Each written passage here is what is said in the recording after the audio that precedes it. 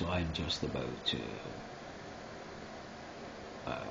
reacquaint with my article where I had left off, and it's kind of, I've been working on this article for a long time now, and I'm kind of, it became so big, okay, and I'm not like a professional writer. At this stage, it seems like I am really dragging this out so slow. The last time I talked, it was great fun and that, but now it's become, I know I can complete this article and finishing things. That's not the problem. The intellectual stuff, the writing, it's just that it takes so long. It's laborious. Before it used to be so much pleasure, but now it's just laborious. But because of the end result, the kind of pleasure you get from producing that stuff, right, it's worth continuing. And I think if you write anything, even 100 pages, or 200 pages, 300 pages, if that's all you ever did in your life, that's immense. Especially if it's good, complicated and intellectual stuff, okay, and relative to maybe things that people are interested in things. That is a great, that is something you could be proud of, because that is very difficult to do, and I know that, and I'm good at writing. That's why eventually, if you keep doing these things, you get better and better and better. You never get worse. So in the end, you'll probably end up mastering these things if you keep at it long enough. If you punctuation these things, you start to understand like the construction of sentences, how they join together, answering things, explaining things, breaking away. These things, nobody needs to teach you these things. You could pick that up for yourself eventually as a writer.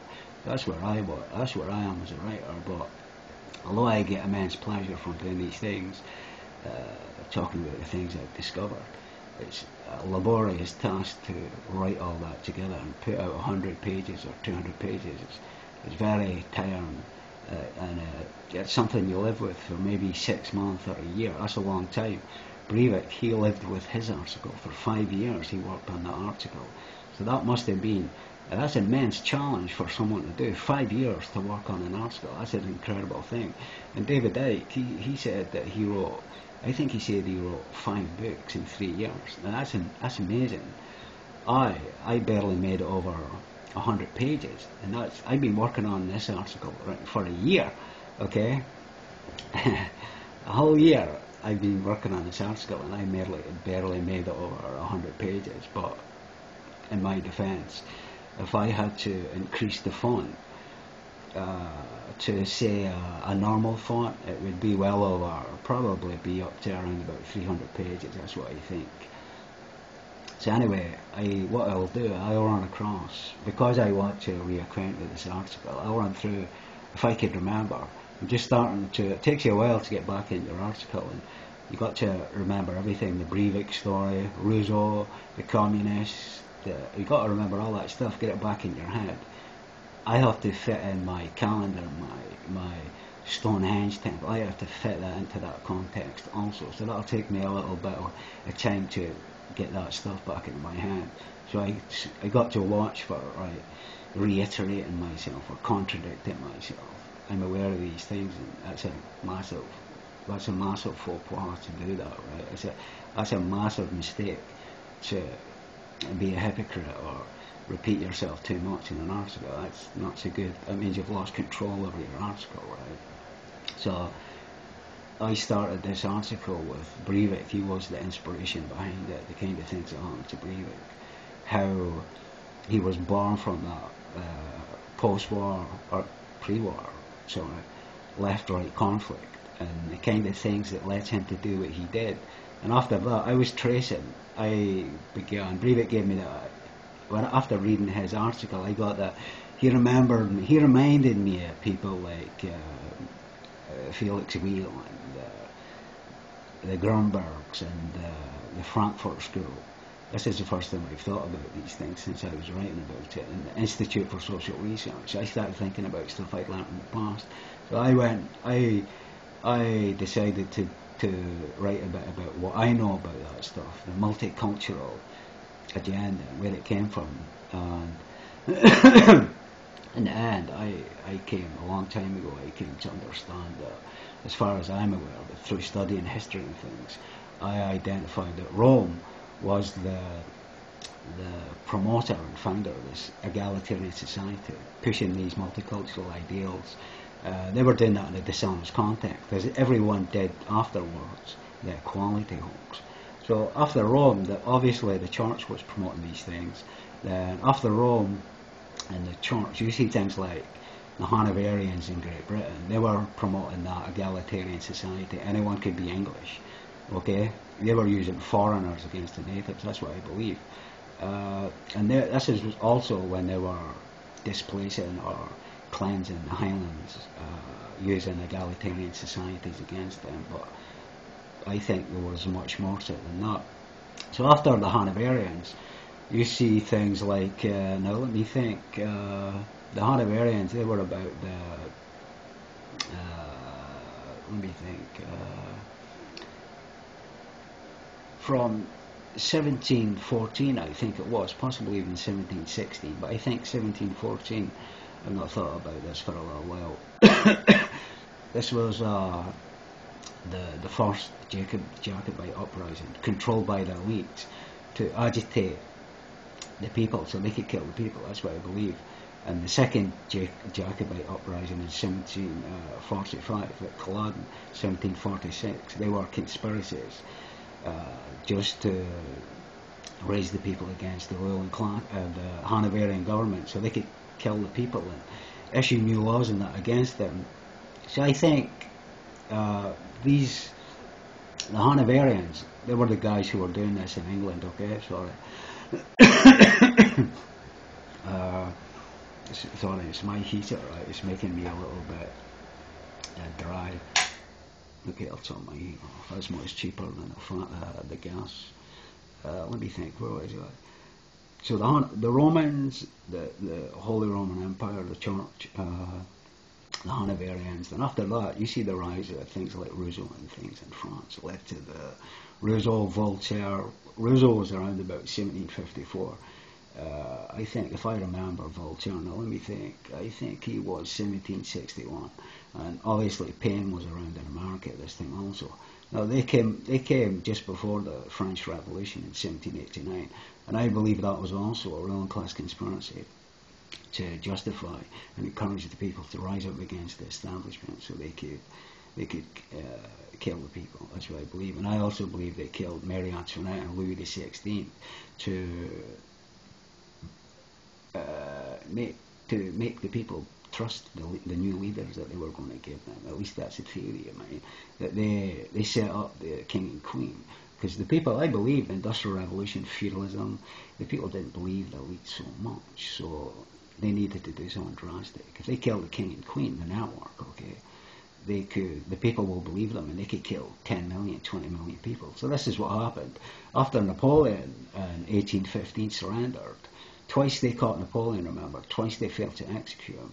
In 1815, the Grand Army everyone who was in the army was basically dead, and it was only in 1821, 6 years after Napoleon surrendered to the British, he died in exile. So twice they caught Napoleon, and he was in his wars against the ancient regimes, and twice they failed to execute Napoleon. I also see that as Napoleon was his task with leading the people in a war against the ancient regimes, so the ruling classes could kill the people, and this is what actually did happen. Okay, now after the French Revolution, you see things like let me think, it was the War of Independence, 1776. Okay, sorry, that came before. That came before the French Revolution. I'm sorry. Now after that, let me just think about this for a little minute, because I haven't thought about this for a little while. Okay. Now 1776 was the American War of Independence. Then Paine was on the scene, but Rousseau and that were promoting these things in 1754. Okay. Came the French Revolution. Now just after that, it led to, I would think after that we see people like, I'm just thinking if I missed anything out. I will miss a lot of course, but just to run over some of these things, we see the rise of Karl Marx and communism and the 18, let me think, the 1848 publication of the Communist Manifesto. So this was the communists. Okay, they were doing the same thing that the French socialists were doing. They were giving the people, encouraging the people to rise up against the elites, and I believe they were doing that in the Orwellian sense, so the elites could crush the people. Okay, now that was at the middle of the 19th century. So after that, okay, we see things like, let me think now. You have things like the 1900s, the Bosnian School of Anthropology. They were supporting multicultural ideologies in America, right? That was in the 1900s. We have World War One, of course, 1914 to 1918. That was also a ruling class conspiracy. To Ebert and Hindenburg and Spartacus, they were all conspiring, agitate for war. They got the war. They killed 20 million. They constructed the Weimar Socialist Republic, and that was their special deal. They all got out of jail free. About 20 million people died. So after World War One, the multicultural agenda was rife by that time, of course. This led to, I would think, by that time, this led to the National Socialists under Adolf Hitler catching these guys. This is actually what led to World War II.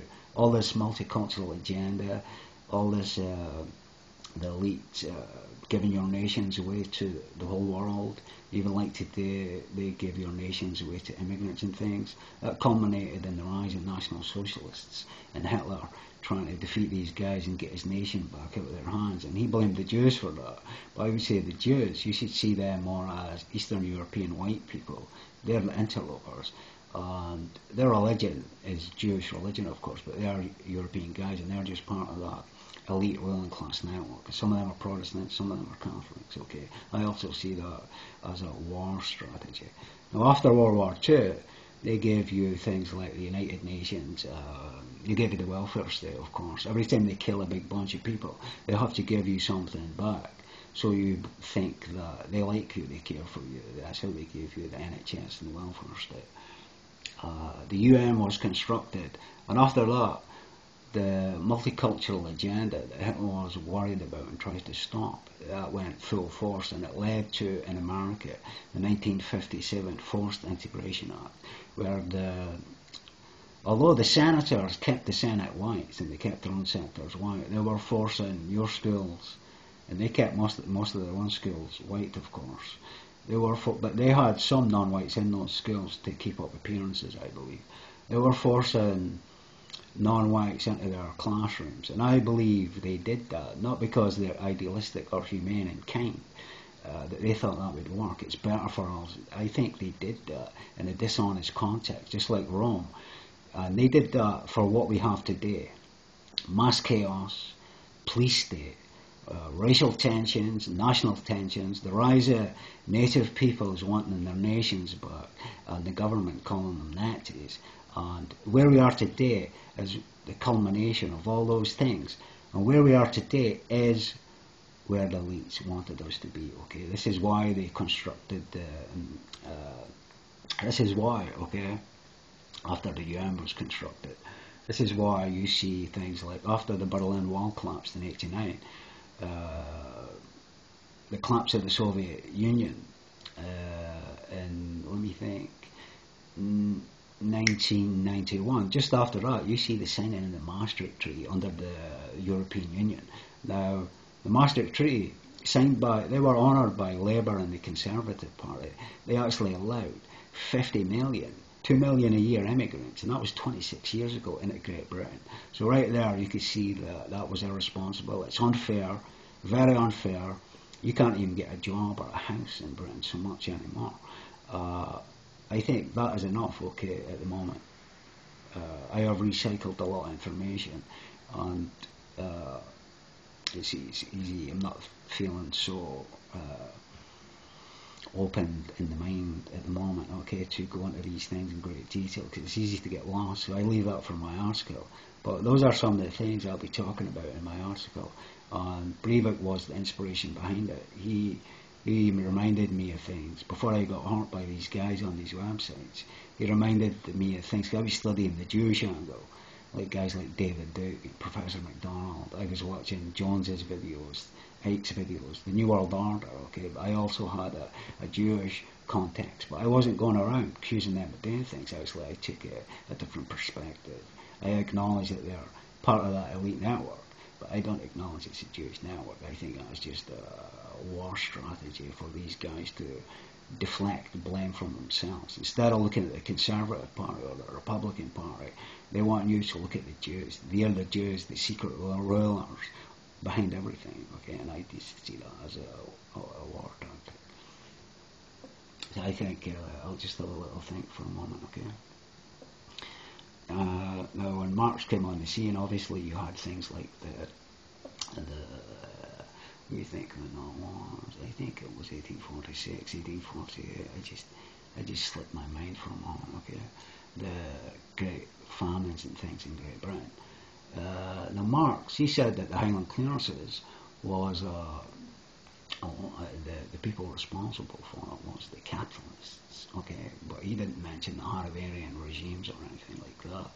And I also discovered that the first, I think it was just after the Glorious Revolution, William III, I think he was the first, sorry, just before that, Oliver Cromwell, now he killed Charles I died in, let me think, 1649, but Cromwell, he was one of the first guys to military march into the Highlands and build bases, right, to oppress the Highlands. He says he was oppressing the Catholics and stuff, of course, but I think it was more a racial angle to these things.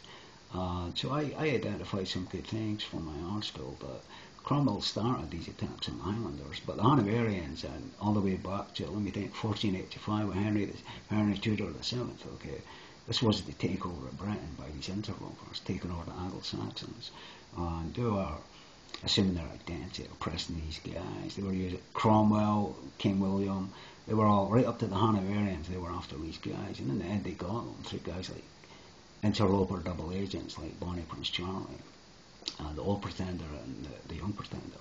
So that's what I think it was all about. The new revolution that Engels talked about, okay, it was the racial takeover of the West, the Anglo-Saxon Nordic Celtic lands by the Slavs, that's what I believe, by Slavic leaders pretending to be these people. And that's what he was referring to, and just let me think for a moment.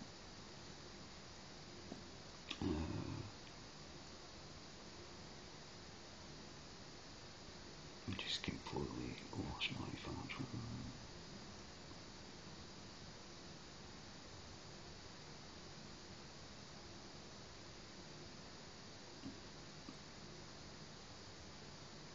I will just leave the video there, okay. So I hope I've not bored people so much with my videos. It was just, I don't think we live in such a normal society anymore. It's easy to lose track of yourself, lose track of time. You've not got any structure or order. Like get up in the morning or go to work or things like that. See, so you just end up just like messing around your life. Your hobbies and things become your life, okay? That's what that was kind of my downfall. The destruction of European civilization. What we're living in today, that led me just to drift away into my hobbies and study things that I'm interested in things. And that's what led me to get into trouble on the internet. So just be very careful if you're doing these things, okay? Because it is dangerous. The government are conspiring against the people, and they set websites and things up to catch people, so be very careful. You'll never think it'll happen to you until it happens to you. Well, I was hoping Engels may have came back to me. Well, I had a thought in my head about Engels, but obviously it didn't, okay?